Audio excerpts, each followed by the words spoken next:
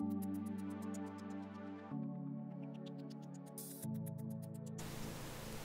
hi everybody. You know, from the suggestions from you, the viewers, and my own curiosity, I've decided to get the WL Toys V-931 Eurocopter. Albeit I don't really have a whole lot of love for three-bladed anything. Well, the reason being, 3 or more blades are great and necessary for heavy lift machines. But for speed and less power robbing, I still prefer the flybarless 1 or 2 blades. You know, they're just much faster and they use less power, and I've proven in many of my single-bladed videos, including the single-bladed quadcopters, gas helicopters, small helicopters, tail rotor blades, and hyperflies that it worked. You see, back in the full-size pylon racing days, many pilots flew single-bladed props, and they proved they use less power and produce less turbulence than the 2-bladed props, and that's why I decided to do all these tests. Also, I've got other 3-bladed machines, and all seem to have wind up with a broken servo when I crash land. The flybarless machines do not typically break servos when you crash unless it's 3-bladed.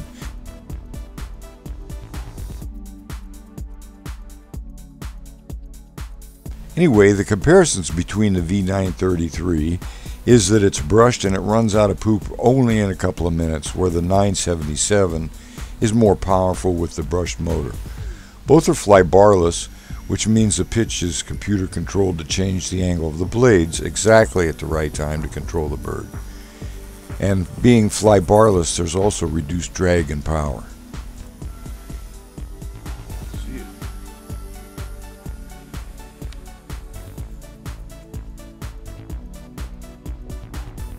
Well, I really guess the main reason I bought this is because it's pretty.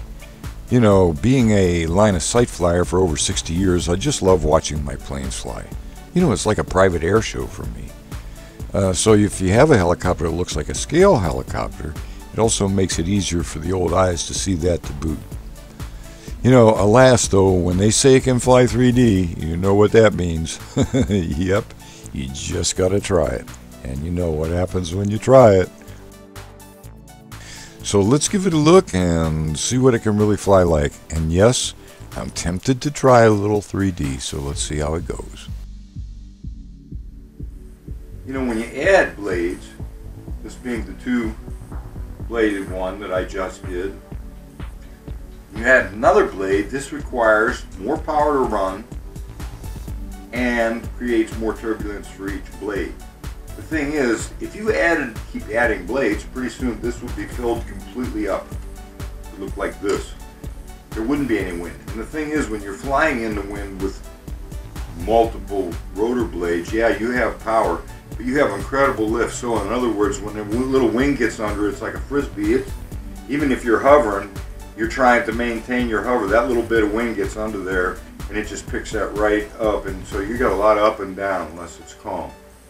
And when you're upside down, I always tell everybody, you know, you have to keep pointing in the direction that you're going. You have to do that with your mind, pretend you're in it. When you're upside down, here's the differences. Okay, your fore and aft cyclic will still make it do this.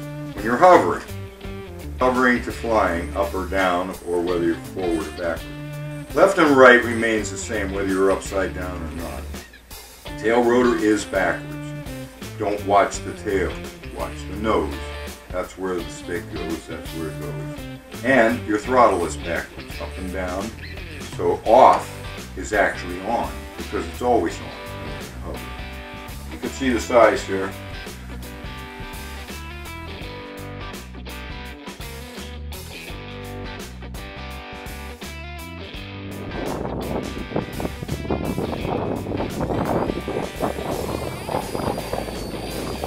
Whoa.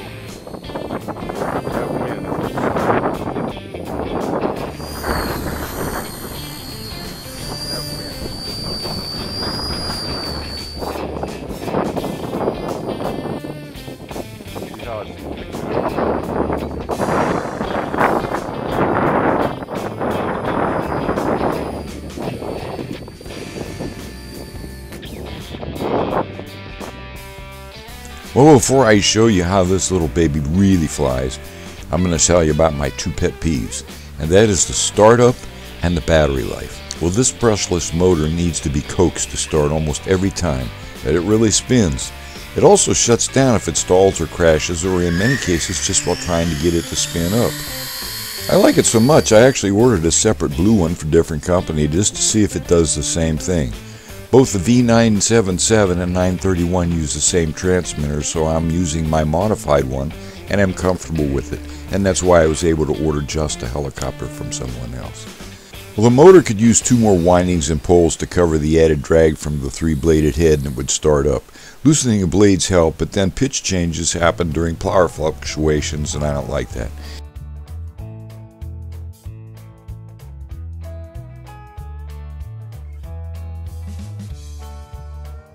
And the battery life in all my flights was no more than 2 minutes and 55 seconds.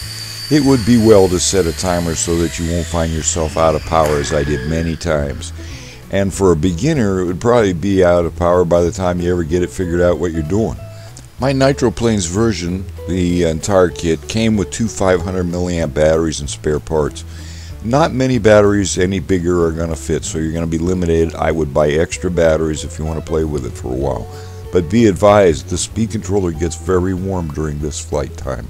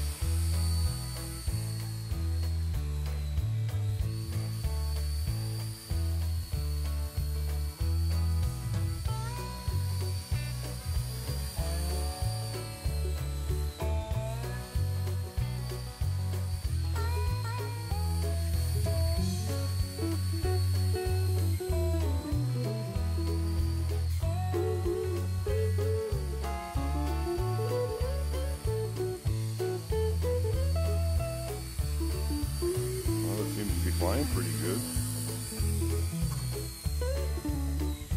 Uh-oh, out of bass. Out of battery. Oh, that didn't last very long, and that does not surprise me.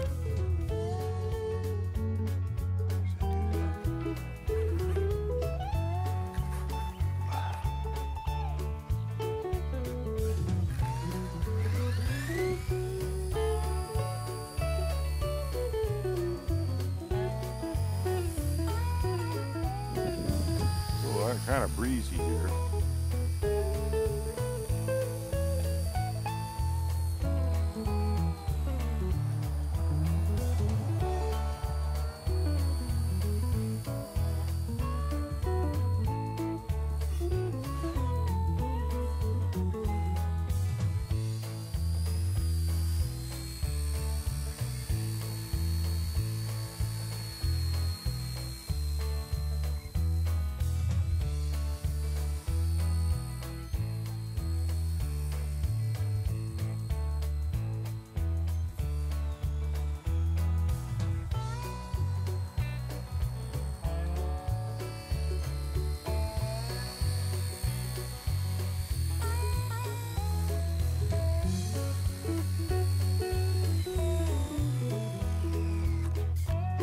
Out of battery. These blades use a lot more power, like I said.